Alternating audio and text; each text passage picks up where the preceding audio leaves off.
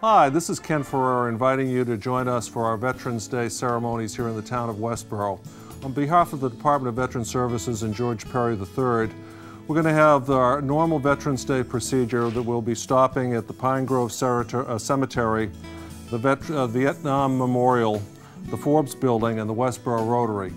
We're expecting Representatives Carolyn Dykema and Matt Beaton, along with Senator Jamie Eldridge, to be joining us during the day.